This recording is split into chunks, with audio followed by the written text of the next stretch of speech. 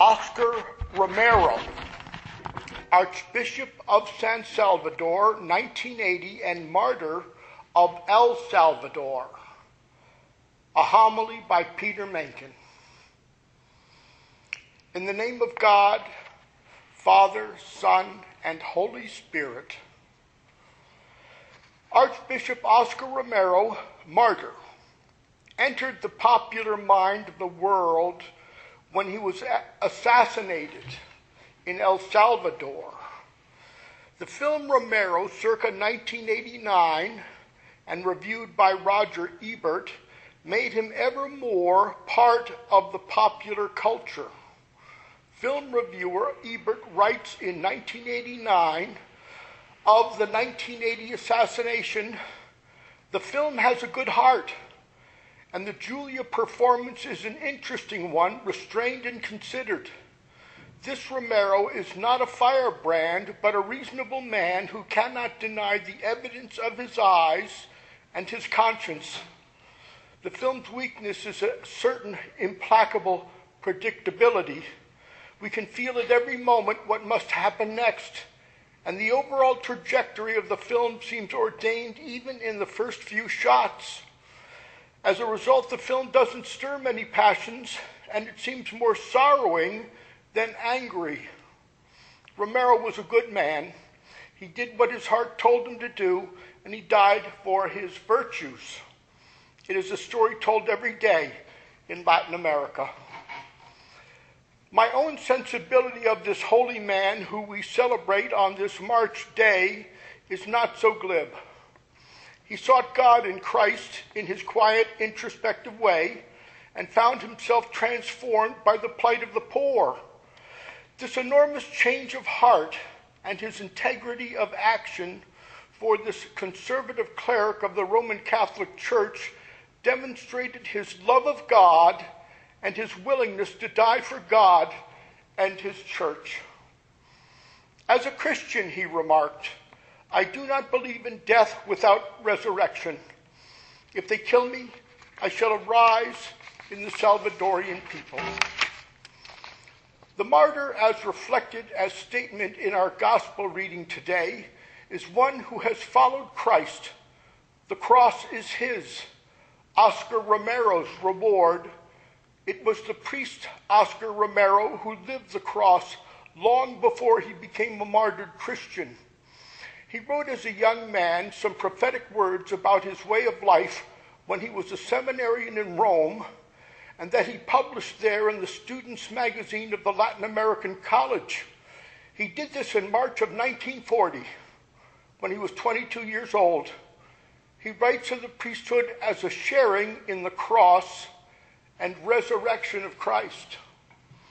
"This is your heritage, O priest, the cross, and this is your mission, to portion out the cross. Bearer of pardon and peace, the priest runs to the bed of the dying, and a cross in his hand is the key that opens the heavens and closes the abyss." The priesthood, Romero said, means to be with Christ, a crucified one who redeems, and to be with Christ, a risen one who apportions resurrection and life. Regarding another gospel selection for this special day, Christ was crucified on the cross, and though he prayed to prevail in the earthly life, to avoid death on the cross, it was his to bear. So it was his way for Oscar Romereo, the quiet archbishop who in his lifetime gave sermons over the radio. The selected gospel says, "The hour has come for the Son of Man to be glorified. Very truly, I tell you, unless a grain of wheat falls into the earth and dies, it remains just a single grain. But if it dies, it bears much fruit. Those who love their life lose it, and those who hate their life in this world will keep it for eternal life. Whoever serves me must follow me, and where I am, there will my servant be also. Whoever serves me, the Father will honor." It is that God raises up men to do justice and do right, to transform the world as Oscar Romero did in El Salvador, and inspire the world, displaying the plight of the poor in his land. As one writer explains it, does Romero's life have lessons for us? Perhaps the most important is that God still works wonders with weak and imperfect human beings like us.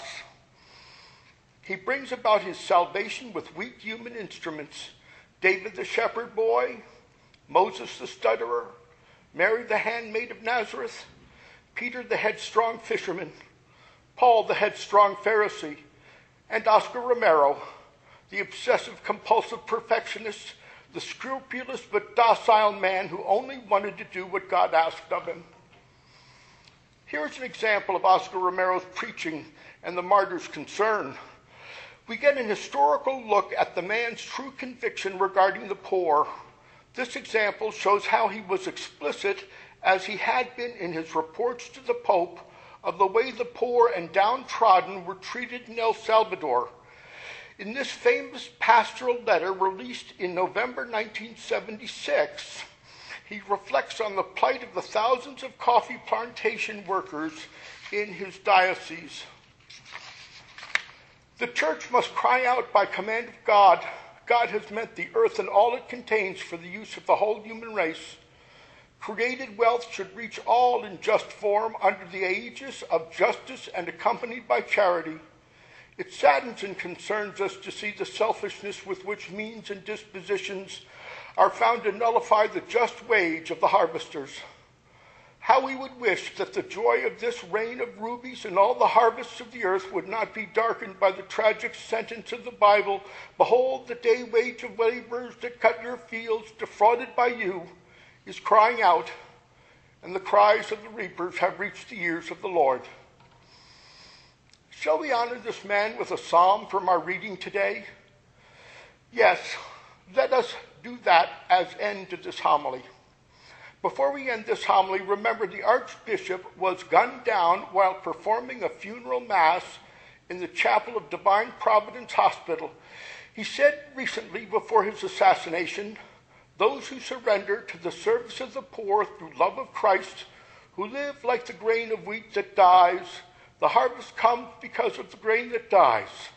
We know that every effort to improve society, above all when society is so full of injustice and sin, is an effort that God blesses, that God wants, that God demands of us." Here is an excerpt from Psalm 31, and it explains, by considering Oscar Romero's life and death, how God finds a way to save our life through the way we may give and lose our lives. This is the way of the cross. "Make your face to shine upon your servant, and in your loving kindness save me. Lord, let me not be ashamed for having called upon you. Rather, let the wicked be put to shame. Let them be silent in the grave. Let the lying lips be silenced which speak against the righteous, haughtily, disdainfully, and with contempt.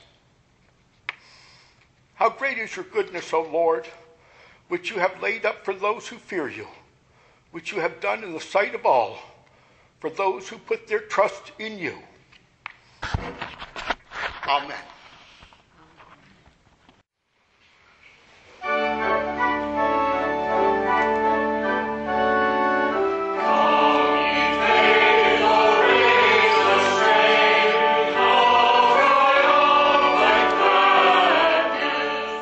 Thank you for listening to this sermon podcast from the Episcopal Church of Our Saviour, Mill Valley, California.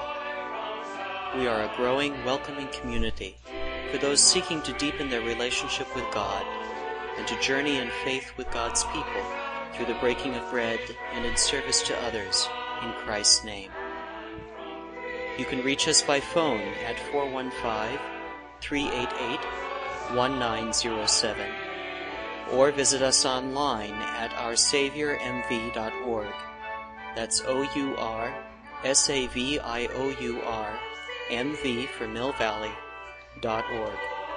We wish you God's peace, and we hope to be able to greet you in person very soon.